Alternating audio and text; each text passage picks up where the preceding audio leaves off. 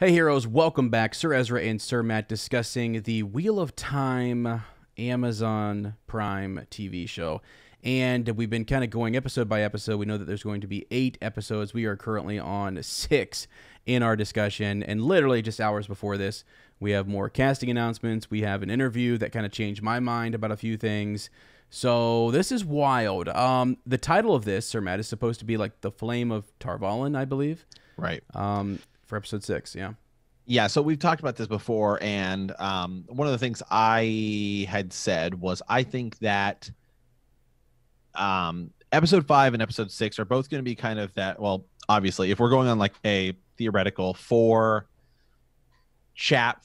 episodes per book kind of pace, which may or may not be the case, but that's certainly what it kind of seems like with the Eye of the World, just with the episode titles, right? You kind of, as you get to the beginning of the Great Hunt, you kind of start to, as we do, split up again, and you really kind of have you have Rand and everybody chasing down the Horn, Right. And then you have kind of Egwene, Nynaeve, right, and they're training, right? They're doing kind of their Aes Sedai training. So I think with this, I've kind of thought what this episode's going to be is that it's going to be more of that focus on Egwene and Nynaeve, right? Like this will be where Nynaeve's trial is, right? Where she has the trial, and she kind of has the visions of all these different lives she could live, right? Yes. Like one where she sees what's happened at Edmund's Field when she's left, right? And she was their wisdom, and then one with a possible life with Lan. So I think that's going to be kind of her thing. And then really the big kicker is if you wanted to, you could do it earlier, but I mean, there's 2 other characters who could be pretty prevalent in this, not just Egwene and oh yeah, not just Egwene and Nynaeve. It could be Elaine and Min, right? Min, are they going to be kind of featured in this? Right. Yeah, I know, man.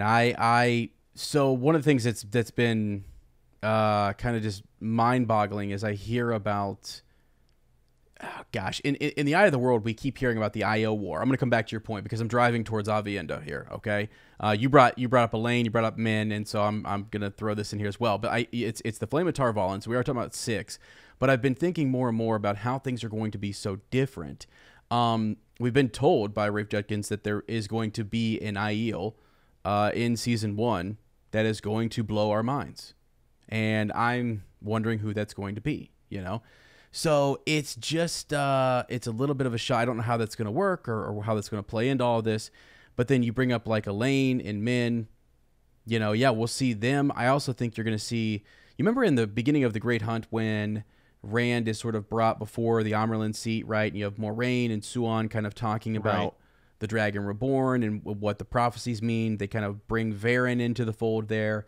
Varen now knows and is going to, chase after Rand. And we learned that Moiraine didn't send Varen. Varen was just curious. She's of the Brown Aja and she goes after Rand. So, like, I think we're going to get introduced to all of those type of characters. But a part of me just kind of wondered, is Avienda going to be there? Like, are they going to do something crazy where they just, like, that's not in the books and they're just going to, change things up a little bit?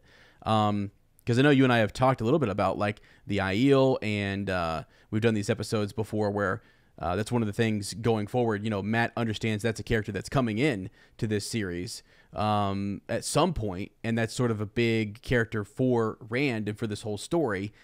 And I think it makes more sense that you would want to introduce that character earlier on, and that you would want Elaine and Min. It's important that they're in season 1, right? Right. So yeah. I'm just thinking they have to be there. Yeah, I mean it's gonna be interesting, and especially this episode, because I think the next 2 episodes, right? I mean, so if you're finishing it under the idea that we finish the Great Hunt in season 1, right? So season 1 would be the end of it, which as we just finished with our podcast, I think that'd be the perfect place to end it, right? I actually think more and more finishing season 1 with the end of the Great Hunt sets us at a good place in the story. I think it's a much kind of crazier, bigger ending than the Eye of the World.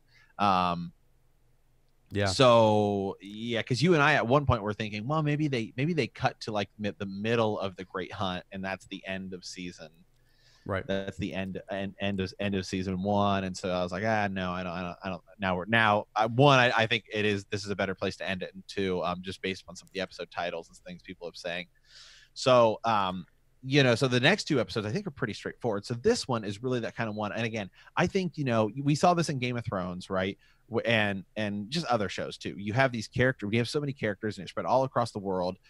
You have to give them all time, and I think it'll just happen. I think there's going to be episodes, right? And this happens in the books too. I mean, you go away from kind of Nynaeve and Nynaeve and Egwene for a bit, and then you come back to them, and then they have like a series of like 3 or 4 chapters in a row, right? So because you got to build towards that last episode, right? So the Great Hunt, you're going back and forth, and then at the end, it's like you have these 2 separate stories that are happening at the same event, right? Where like Egwene is captured and they're rescuing her, but then Rand's doing his stuff, but he's like, hold on, was that Egwene, right? Did I just pass her? So it'll be kind of cool to have that all happening in like a big climactic finish in the final episode. So I think you kind of go Rand heavy in episode 5 and his kind of stuff, right, where they find Padon Fane and he's killed the Murdral, and they don't find him, but he was just there, and right.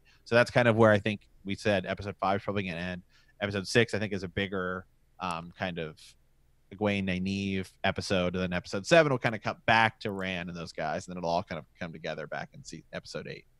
Yeah, absolutely. Let me throw a curveball at you. You ready for this? Oh, God. Yeah. Here we go. So I just got to thinking as we finished up the Great Hunt. We what was it, last week? We finished for the podcast. We kind of got through that, and you loved the ending. But I remember at one point during part 4 or 5, you kind of said to me, "Where's Moiraine? What happened to Moiraine?" Yeah. So you think about she does just kind of disappear. So you think about, well, Varen kind of fills that role, right? As someone who's guiding Rand through Kyrian and through the portal stones, and is with Ingtar and the whole thing. It's interesting. We do get a chapter where Moiraine is essentially kind of studying the prophecies of the dragon and learning, and is out there doing her own thing. And we don't see her again until the very end of the book. Now, talk about differences between TV show and book. Do you think, what if instead of stuff? Well, I'm just thinking, what if instead of, they might actually kind of show us more of what Moiraine was going through. We know she was attacked by a Drakkar, there when she's seeking this information. But Varen is a really important character. But what if Moiraine for season 1 is sort of still sticking around with Rand and company, and she's the one, and we don't include Varen, because that's possible too. I keep hearing them say things like, Moraine's going to be the main character of this, and is going. I imagine she's in almost every single episode, and again, maybe we're just not. Again, we have no idea how they've got this sequenced out. But when you think of the Great Hunt, she's there, in the beginning. So I just don't see her being gone for episodes 7 and 8. And because right now we're talking in episode 6, we're talking about going to the tower and seeing what's going on there. Well, Moiraine is like splits off from everybody and goes and does her own thing. She doesn't go back to the tower, and that's the big deal. Is that they wanted Suan to bring Moiraine back. She had been gone from the tower too long. She just disappears. So I'm just like, what's up with that?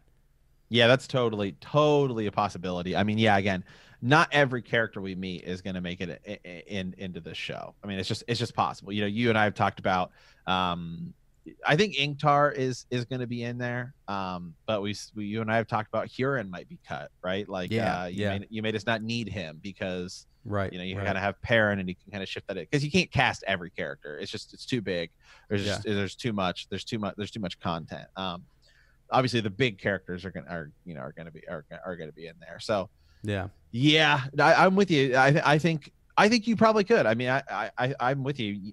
Varen may not make it in, and maybe you just have Moiraine kind of fill some of that, fill some of that, and maybe just Lan goes off for a bit, right?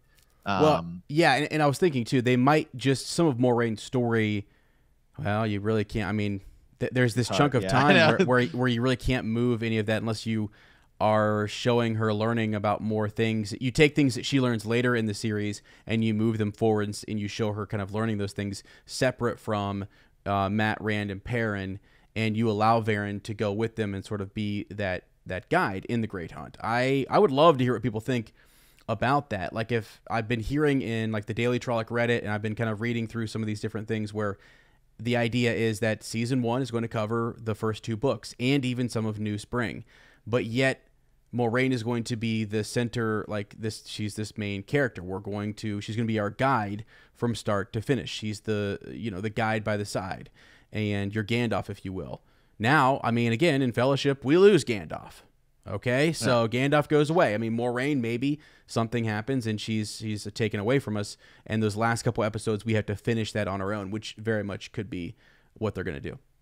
So yeah, I'm with you. Yeah, this episode again. Yeah, ending wise, I think the majority of the content in this episode is going to be Egwene, Nynaeve training, right? And I think the big thing is going to be Nynaeve's trial. I think that'll be the big kind of chunk of this episode. That's going to be the what's going on kind of a thing. We have to learn the dynamics. We have to understand what it means to go through, the trial or the accepted test to become accepted, and learn what it means, for Elaine to be there and for them to build up a friendship. We have to have time for that, and we have to understand all the different roles. There is a lot of different positions, and there's a hierarchy in the White Tower. So we need time to do that. And this may be the episode where we learn a little bit about that, and we kind of, shift away from Rand and company and go focus on them. So I'm with you. I think it's interesting. I do want to hear what people think, though, about this Moiraine